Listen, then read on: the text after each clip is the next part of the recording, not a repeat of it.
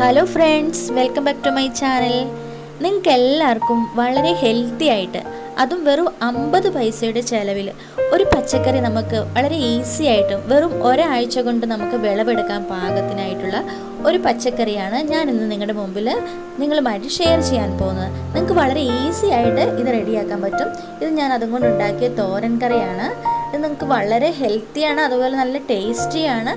വളരെ ഈസി ആയിട്ട് നമുക്ക് ഓരോരുത്തർക്കും നമ്മുടെ വീട്ടിൽ നട്ടു വളർത്തി വെറും ഒരാഴ്ച കൊണ്ട് തന്നെ വിളവെടുക്കാൻ പറ്റുന്നൊരു പച്ചക്കറിയാണ് ഞാൻ നിങ്ങളുടെ മുമ്പിൽ ഷെയർ ചെയ്യുന്നത്.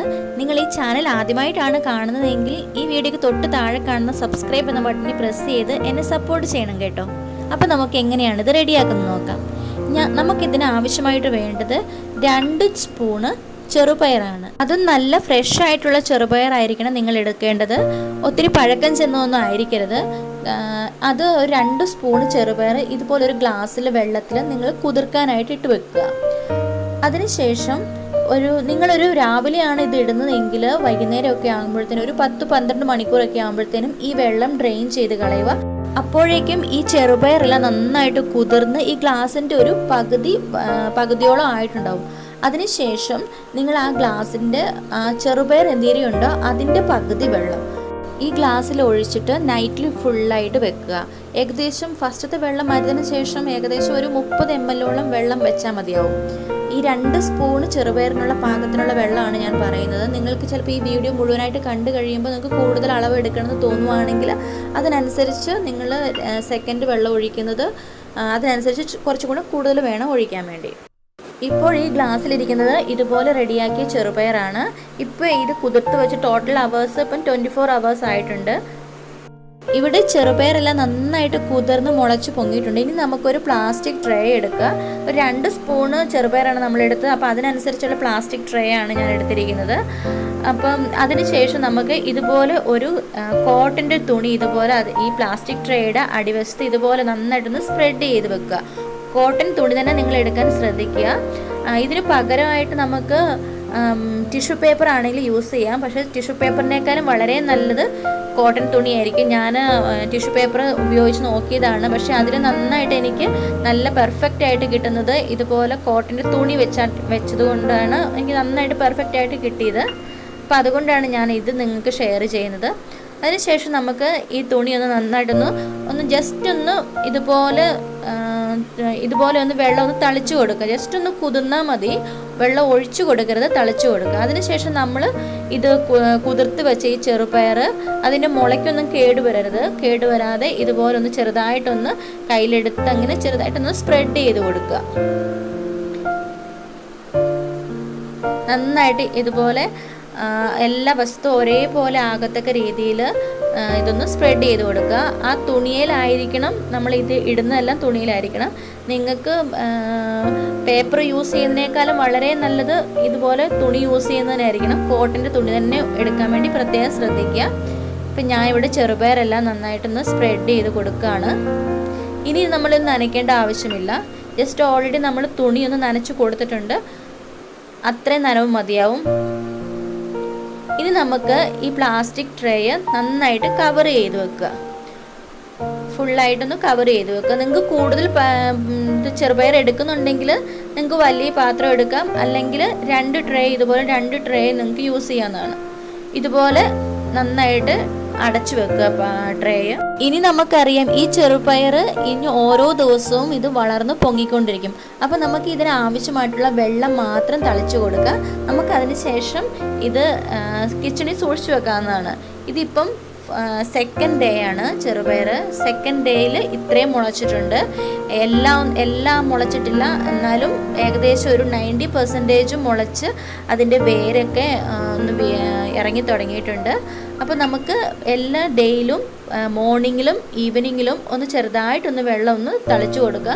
നിങ്ങൾക്ക് സ്പ്രേ ചെയ്ത് കൊടുക്കാൻ പറ്റുമെങ്കിൽ സ്പ്രേ ചെയ്ത് കൊടുക്കുക. ഒഴിച്ചു കൊടുക്കരുത് വെള്ളം, ജസ്റ്റ് ഒന്ന് തളിച്ചു കൊടുക്കുക. ഇതിപ്പം 3rd ഡേയിലെ ചെറുപയറിൻ്റെ വളർച്ചയാണ്. ഇപ്പോൾ ഏകദേശം ഫുള്ള് 100% മുളച്ച് പൊങ്ങിയിട്ടുണ്ട്.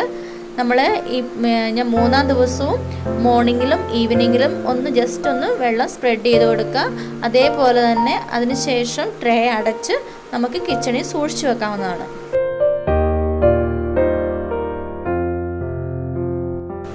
ഇതുപോലെ ഒന്ന് ചെറുതായിട്ടൊന്ന് തളിച്ചു കൊടുത്താൽ മതിയാവും. ഒരുപാട് വെള്ളമൊന്നും ആവശ്യമില്ല. ജസ്റ്റ് ഒന്ന് തളിച്ചു കൊടുക്കുക. വെള്ളം ഒഴുകാൻ പാകത്തിനായിട്ട് കൊടുക്കരുത്, ജസ്റ്റ് ഒന്ന് തളിച്ചു കൊടുക്കുക മാത്രം. അതിനുശേഷം നമുക്ക് ഈ ട്രേ അടച്ചു വെക്കാം. ഇതിപ്പോൾ 4th ഡേ ആയി. ഇത് കാണുമ്പോൾ തന്നെ വളരെ നമുക്ക് മനസ്സിന് തന്നെ വളരെ ഒരു ഹാപ്പിയാണ്. അതിൻ്റെ അത് വളർന്ന് നിൽക്കുന്നത് തന്നെ കാണുമ്പോൾ തന്നെ വളരെ സന്തോഷം തോന്നുക. ഇപ്പം 4th ഡേയിലുള്ള വളർച്ചയാണിത്. നമുക്ക് ഇന്നും മോർണിംഗിലും ഈവനിങ്ങിലും ചെറുതായിട്ടൊന്ന് വെള്ളം സ്പ്രേ ചെയ്ത് കൊടുക്കാം. ഒന്ന് ജസ്റ്റ് ഒന്ന് തളിച്ചു കൊടുക്കുക. എല്ലാം തന്നെ നന്നായിട്ട് മുളച്ച് പൊങ്ങി തുടങ്ങിയിട്ടുണ്ട്. അപ്പോൾ ഇതുപോലെയൊക്കെ നിങ്ങൾ വീട്ടിൽ ചെയ്യുകയാണെങ്കിൽ നമുക്ക് പെട്ടെന്ന് ഈസി ആയിട്ട് ഒരു ചിലവും ഇല്ലാതെ തന്നെ നമുക്കൊരു വീട്ടിൽ ഒരു നേരത്തെ കറി ആകുകയും ചെയ്യും. അതുപോലെ തന്നെ നമുക്ക് ഇതിങ്ങനെയൊക്കെ ചെയ്യുമ്പോൾ മനസ്സിന് ഒരു നല്ലൊരു റിലാക്സേഷനാണ്. ജസ്റ്റ് നമ്മളിങ്ങനെ വെള്ളം തളിച്ചു കൊടുക്കുന്നത് മാത്രമേ ഉള്ളൂ. നമുക്ക് ഒരാഴ്ച കൊണ്ട് നമുക്ക് വീട്ടിൽ വളരെ ഈസി ആയിട്ട് കുറഞ്ഞ ചിലവിൽ വളരെ ഈസി ആയിട്ട് നല്ല ഒരു വിഷാംശവും ഇല്ലാത്തൊരു പച്ചക്കറിയാണ് റെഡിയാകുന്നത്. ഇതിപ്പോൾ 4th ഡേയിൽ അതിൻ്റെ വളർച്ചയാണ്. ഇതിപ്പോൾ 5th ഡേ ആയി. 5th ഡേയിൽ നമ്മുടെ ചെറുപയർ ഇത്രയും നന്നായിട്ട് മുളച്ച് പൊങ്ങി തുടങ്ങിയിട്ടുണ്ട്. അതിൻ്റെ ഇലയൊക്കെ നന്നായിട്ടൊന്ന് വിരിഞ്ഞ് വന്നിട്ടുണ്ട്. ഇന്നും നമുക്ക് മോർണിംഗിലും ഈവനിങ്ങിലും ചെറുതായിട്ടൊന്ന് വെള്ളം സ്പ്രേ ചെയ്ത് കൊടുക്കാം. ആ ട്രേക്ക് മുകളിൽ എത്തിയിട്ടില്ല എങ്കിലും ഒരു ദിവസം കൂടെ കഴിഞ്ഞിട്ടുണ്ടെങ്കിൽ ട്രേക്ക് മുകളിൽ പോകും. മുകളിൽ എത്താറാവുമ്പോഴത്തേനും നമ്മൾ അതിൻ്റെ മൂടി അടച്ചു വെക്കേണ്ട ആവശ്യമില്ല. ട്രേ കവർ ചെയ്ത് ഇല വരുമ്പോഴത്തേനും നമുക്ക് പിന്നെ മൂടി വെക്കേണ്ട ആവശ്യമില്ല. ഇതിപ്പോൾ നമ്മുടെ ചെറുപയർ 6th ഡേ ആയിട്ടുണ്ട്. ഒരു 4-5 ദിവസം നമ്മൾ അതിൻ്റെ അടപ്പ് അടച്ചു വെച്ചാൽ മതിയാവും. അതിനുശേഷം അതിൻ്റെ വളർച്ച മുമ്പോട്ട് പോകുന്തോറും പിന്നെ അടച്ചു വെക്കേണ്ട ആവശ്യമില്ല. ഇങ്ങനെ ജസ്റ്റ് നമുക്ക് കിച്ചണിൽ സൂക്ഷിച്ചു വെക്കാവുന്നതാണ്. ഇതിപ്പം 6 ദിവസമായി നന്നായിട്ട് തിങ്ങി വരുന്നുണ്ട്. ഇതിപ്പോൾ നമ്മുടെ ചെറുപയർ 7th ഡേ ആയിട്ടുണ്ട്. ഇപ്പോൾ നന്നായിട്ട് അതിൻ്റെ ഇലയൊക്കെ ഒന്ന് വിരിഞ്ഞ് വന്നിട്ടുണ്ട്. നിങ്ങൾക്ക് വേണമെങ്കിൽ ഞാൻ ഇന്ന് 7ാം ദിവസം തന്നെ ഇത് കറി വെക്കാൻ വേണ്ടി എടുക്കുകയാണ്. നിങ്ങൾക്ക് വേണമെങ്കിൽ ഒരു 2 ദിവസം കൂടെ വെക്കാം. അപ്പോൾ കുറച്ചും കൂടെ ഇലയൊക്കെ ഇച്ചിരി കൂടി ഒന്ന് ഹെൽത്തിയായി കുറച്ചും കൂടി ഒന്ന് വിരിഞ്ഞ് വരും. ഞാനിപ്പം 7th ഡേയിലാണ് ഇതിപ്പം തോരൻ വെക്കാൻ വേണ്ടി പോവാണ്. നമുക്കിപ്പോൾ ഇതിൻ്റെ വേരോട് കൂടി തന്നെ ഞാൻ കാണിച്ചു തരാം. ഇതാണ് നമ്മൾ വെച്ച ആ തുണിയിലോട്ട് ഇതിൻ്റെ വേരെല്ലാം കൂടെ നന്നായിട്ട് പടർന്ന് പിടിച്ചിട്ടുണ്ട്. അപ്പോൾ നമ്മൾ ടിഷ്യൂ പേപ്പറിലാണ് വെക്കുന്നതെങ്കിൽ നമുക്ക് ഇതിൽ നിന്ന് വിടിയിപ്പിച്ചെടുക്കുമ്പോൾ പേപ്പറിൻ്റെ അംശങ്ങളൊക്കെ ഉണ്ടാവും. ഇതുപോലെ തുണിയാണ് വെക്കുന്നതെങ്കിൽ നമുക്ക് നല്ല ഈസി ആയിട്ട് തന്നെ നമുക്ക് അതിൻ്റെ വേരൊക്കെ ഒന്ന് സെപ്പറേറ്റ് ചെയ്തെടുക്കാം. അപ്പോൾ നമുക്ക് ഒരു മണ്ണിൻ്റെ ഒരു അംശവും ഇല്ല. എന്നാലും നന്നായിട്ടൊന്ന് വാഷ് ചെയ്തെടുക്കണം. എന്തെങ്കിലുമൊക്കെ പൊടിയൊക്കെ പറ്റിയിട്ടുണ്ടാവുമായിരിക്കും. നന്നായിട്ടൊന്ന് വാഷ് ചെയ്തെടുക്കാം. ഇതിൻ്റെ ഈ വേരൊക്കെ ഒന്ന് വിടിപ്പിച്ചെടുക്കണം. അപ്പോൾ ഞാൻ ഇതെല്ലാം ഒന്ന് സെപ്പറേറ്റ് ചെയ്തെടുക്കുകയാണ്. ഇന്ന് ഈവനിങ്ങിൽ ഇതാണ് തോരൻ വെക്കാൻ പോകുന്നത്. അപ്പോൾ ഇതിൻ്റെ വേരോട് കൂടി ഞാൻ ഇതെല്ലാം ഒന്ന് സെപ്പറേറ്റ് ചെയ്തെടുത്തിട്ടുണ്ട്. അപ്പോൾ ഇത്രയും അളവ് നമുക്ക് വെറും 2 സ്പൂൺ ചെറുപയറിൽ നിന്ന് കിട്ടിയേക്കുന്നതാണ്. ഇത്രയും അളവ് ഇതും വേരോട് കൂടി നമുക്കിത് കറി വെക്കാൻ വേണ്ടി പറ്റും. അപ്പോൾ ഇതെല്ലാം നന്നായിട്ടൊന്ന് വാഷ് ചെയ്തെടുക്കണം. അപ്പോൾ ഞാൻ ഇത് വാഷ് ചെയ്ത് നന്നായിട്ടൊന്ന് തോരൻ വെച്ചിട്ട് നിങ്ങളെ കാണിച്ചു തരാം കേട്ടോ. നമ്മൾ സാധാരണ തോരൻ വെക്കുന്ന പോലെ ഈ ചീരയും പയറൊക്കെ തോരൻ വെക്കുന്ന അതേപോലെ തന്നെ ഇത് നന്നായിട്ടൊന്ന് അരിഞ്ഞ് നമുക്ക് തോരൻ വെച്ചെടുക്കാവുന്നതാണ്. വളരെ നല്ല ടേസ്റ്റിയാണ്. നല്ല ചീരക്കറിയുടെ അതേപോലെ നല്ല ടേസ്റ്റിയാണ്. ഒരു മായവും കലർന്നല്ല. അപ്പോൾ നിങ്ങളെല്ലാവരും ഇത് കണ്ടതാണ്. നിങ്ങൾക്ക് എല്ലാവർക്കും ഇതുപോലെ ഒന്ന് ഒരു മാസത്തിൽ ഒരു 2 തവണയൊക്കെ ഇതുപോലെയൊക്കെ ഉണ്ടാക്കി നോക്കുക. വളരെ നല്ല ഹെൽത്തിയാണ്.